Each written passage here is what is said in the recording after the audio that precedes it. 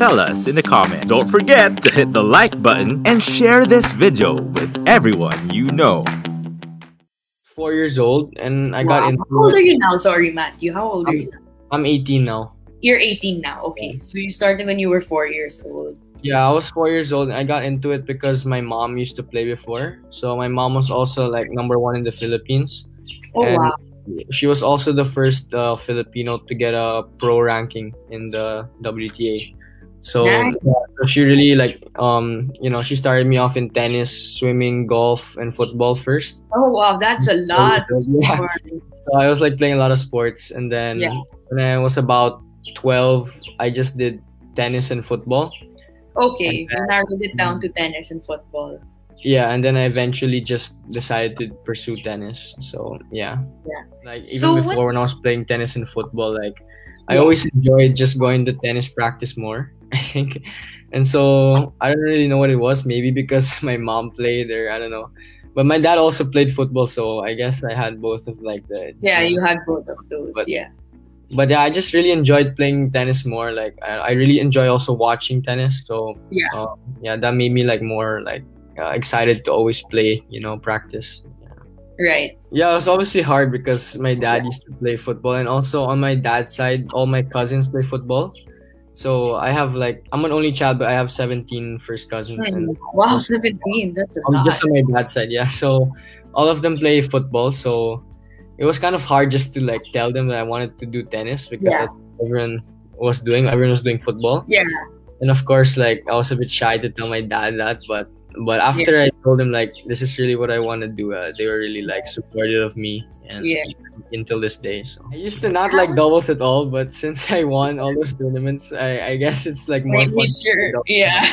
It's more fun because it's less tiring, and you have someone you can like communicate with, so it's I think more exciting. Yeah. No, I think it was just really special to finally win a tournament here, like a Filta tournament, because Yeah. I was trying for so long. But to win 10 of them in 14 and 16, I never thought I would achieve. But I'm just, I really worked hard to win the tournaments here.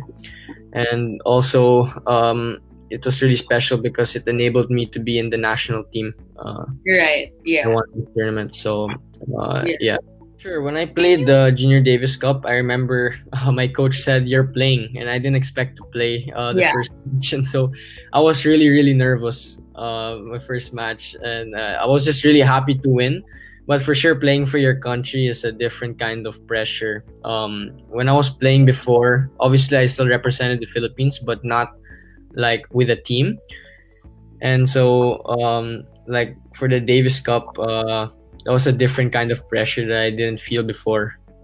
So yeah, that's something that I had to achieve in the Davis Cup, but then now I think I've adjusted a bit better to the pressure. I'd say there's Yeah. one tournament. I would say like the experience in general, traveling all over the world and getting to like meet new people, see different countries, and just play tournaments like all the way in Europe or Oceania, all these kind of places.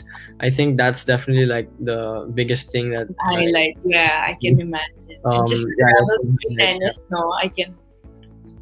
Yeah, but definitely if I had to put one tournament, I'd say it was really special to win here in Manila because all my family was here to see it. And I really wanted to win here in the Philippines. So yeah, that was probably one of my most memorable. Yeah. But at the same time, I was quite lucky because I could still play. So I wasn't completely out. So at least I could still play, And so Yeah. that was my only consolation, that even though I can't like play my best, I could still practice at least. Yeah. So it made it a lot easier. But definitely That's just doing the right prevention every day, going to the physio, doing whatever necessary to heal the injury. These are the things I think that helped me recover. Yeah, definitely it could be much better. To be frank, I think there's no program implemented for juniors. There's no training program done by Filta. So I think that's definitely something they could do because I think we have the talent. A lot of players here are very talented, but there's not a program set forth by the federation to train these talented players. So everyone is doing it on their own, and I think that's why we don't have that many players right now. But definitely, there's a lot of people who have potential to be good, but it's just that the federation doesn't really have any program for them to compete in. And also, I think during this time in the pandemic, I think they could do much better. They could probably host a tournament where we have to comply with some guidelines because we haven't played anything since almost a year. So I think number one is just to maintain the passion for the sport, I think, because that's number one. Because you're not going to have a good day every day. You're going to have a lot of bad days for sure. So I think just maintaining the passion for the sport is really key for the young people, because that's what's going to motivate you to work harder every day.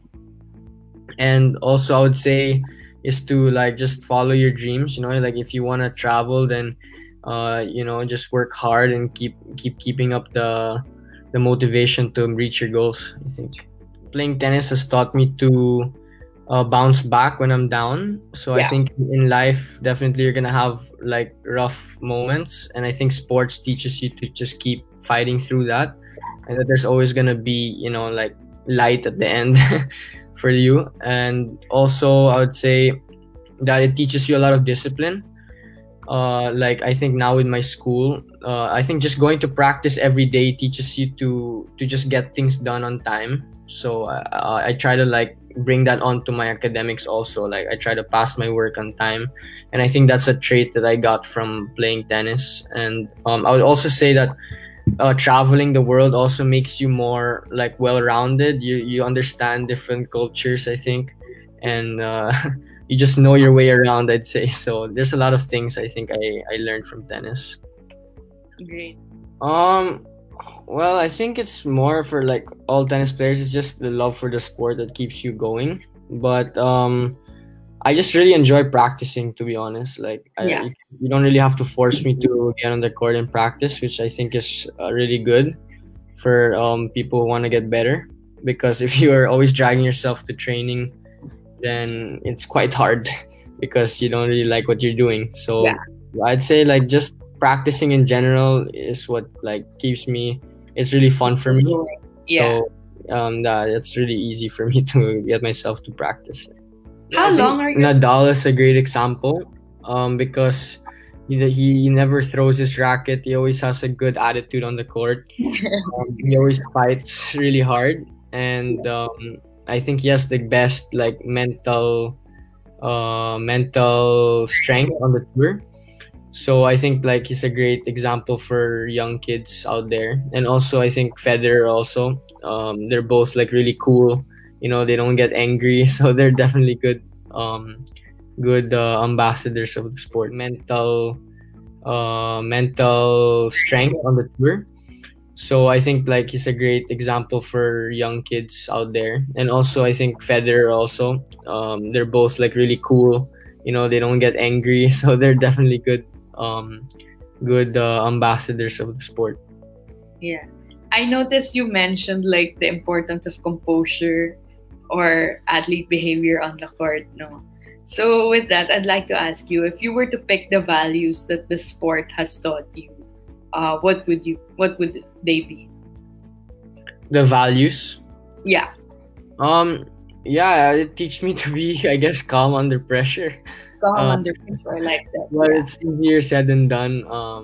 I always tell myself like I'm gonna be positive this match and all that, but you never really know because things can change so quickly in tennis, and then you get frustrated. So, but I think it just teaches you to be patient and to be calm. Also, I think under pressure, it's different. Like I think in Asia, it's the same group that travels all around, so it's really nice. Because you kind of get to meet the same people, and then you're going to this place, you're going to this place, and you see them again. So sometimes it's really fun. Like you meet like a lot of friends. I met a lot of good friends on the ITF circuit, but of course there's like people who aren't very nice, and that's normal in sports, and you just have to deal with them. But I'd say for the most part, like the juniors, they're really fun to be around, and it's a great experience just like meeting like different people from different countries and getting to know them. 10 years from now, Hopefully, I'll be working. I also wanna do coaching on the side. I think I'd like to be a tennis coach also on the side. And also, it's been my dream to open like a tennis shop with all the equipment, because I'm really passionate about that. Like the equipment, all the gear and stuff. So yeah, hopefully like doing a business something to do with tennis, or if not, it's also fine. I would just say to enjoy the sport. I think that's the number one. Enjoy the sport. Work hard. And yeah, that's basically much it. Just enjoy the sport, work hard, and just keep chasing for your dreams. I think that's the most important thing. That it's great to start what you do at such a young age. Like what he mentioned, the importance of exposing yourself and getting yourself out there per se. So Matthew has turned into a rising tennis star, and I wouldn't be shocked if he continues to blaze his trail and represent the country more and more as he grows older, especially with all the goals he has in his mind. Through discipline, determination, and the importance of chasing his passion, just like what he said, he was able to come this far in his career, and there's so much out there for him just because of tennis and what he has done. Stay tuned for the next episode. Only here on Z81 Radio, Manila.